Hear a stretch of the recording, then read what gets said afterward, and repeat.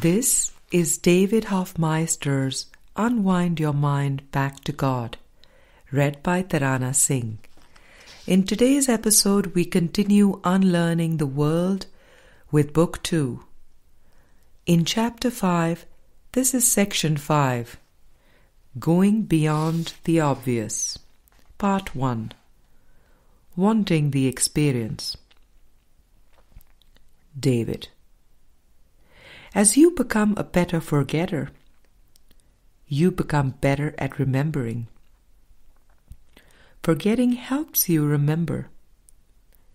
As you forget the world, the ego belief system, you simultaneously remember heaven. You remember right-mindedness. Friend, even when we get to the depth, I still have this sense that I want to know more. I want to go further. That is when I become really aware of the fear of letting go of the world, of the familiar. Like this room here with these bodies. All that seems comfortable.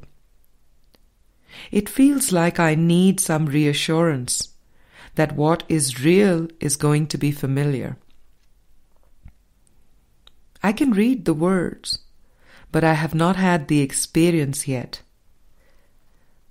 I keep hoping for an intermediate experience to assure me it is okay to let go of the world. David. If you want it, how can you not have it? Desire is at the center. Desire is your altar.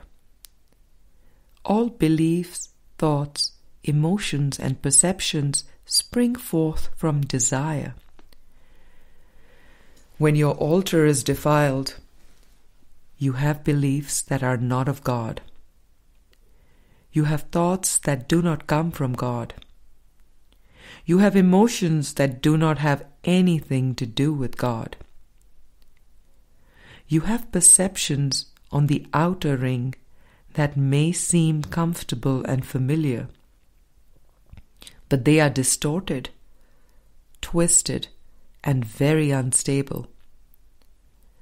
How can you not have what you truly desire? The only thing you really need to have is that desire, that willingness. The reasoning of the world says that you are the cause of what I do. While you attack, I must be innocent. As if there was a cause or attack outside one's own mind. The Course says that this seems sensible because it looks as if the world were hurting you. And so it seems as if there is no need to go beyond the obvious in terms of cause. Text chapter 27, section 7. In the next line he says, there is indeed a need. When you feel tired, the mind figures that the reason is because you only had so many hours of sleep, or you did not have the proper food or exercise.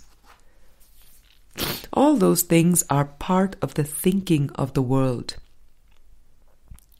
When you feel a lack of energy, or a sense of preferring to have a nice, breezy, relaxing day, rather than looking at your mind so closely, that is because the mind believes there is no need to go beyond the obvious in terms of cause.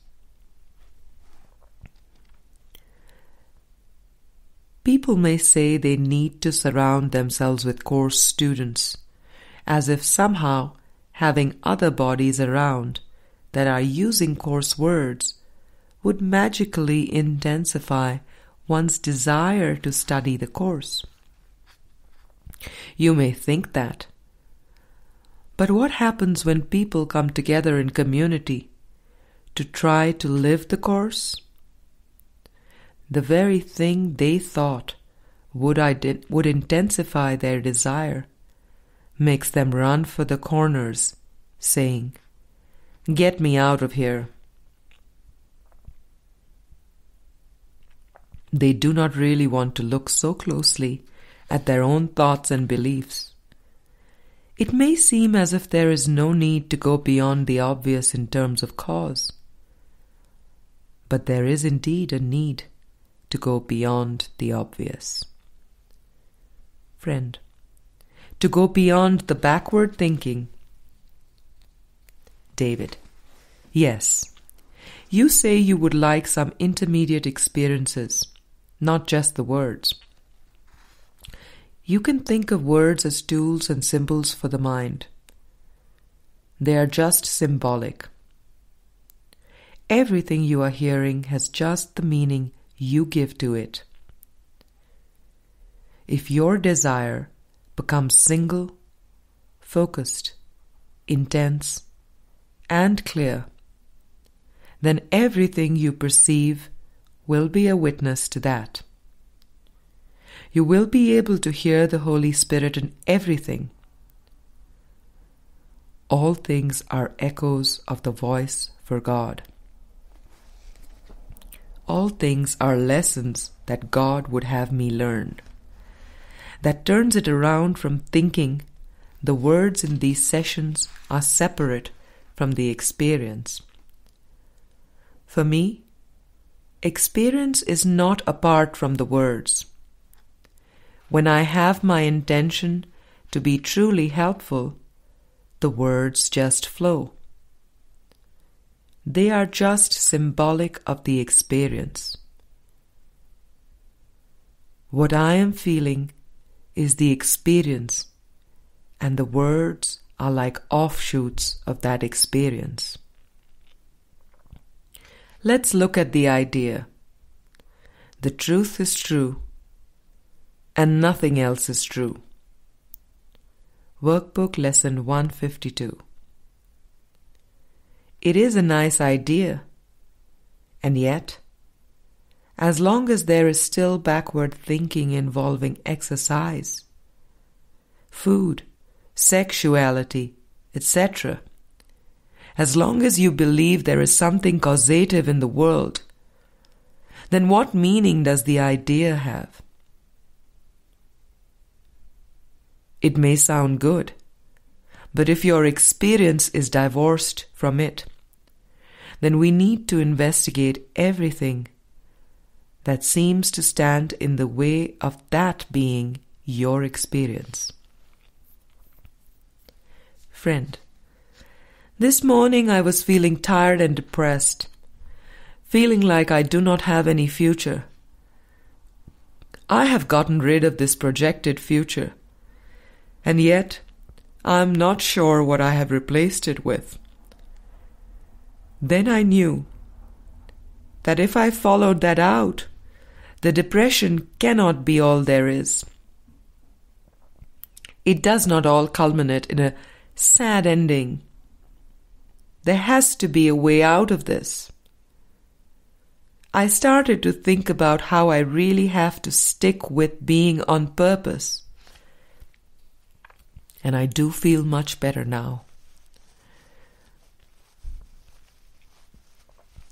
This morning, David, this morning in our logistics meeting, a mission statement came through as a short, concise little thing. God is. If you feel depressed, like you have no future, well, there you go. That can be your anchor. God is.